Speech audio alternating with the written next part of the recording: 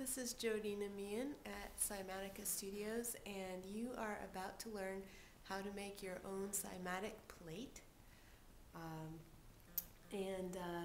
Before I give you the secrets to that, I want to first of all thank Erik Larson, who told me how to make this plate in the first place.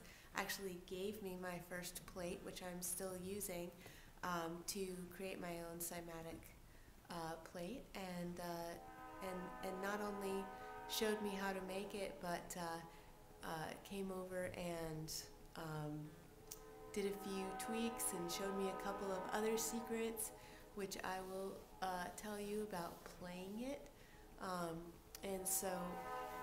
just want to definitely thank him for all of his help with cymatics so far, and showing me how to make my first cymatic plate. And here's what you can do with it once you make your own.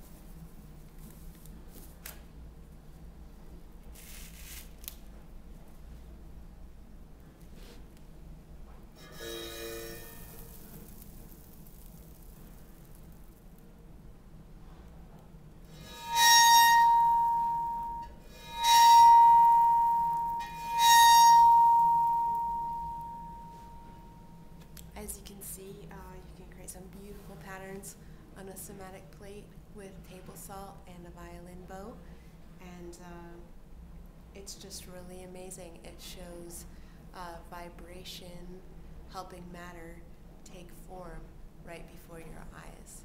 So I hope you're excited to make your first cymatic plate and become a cymatic artist.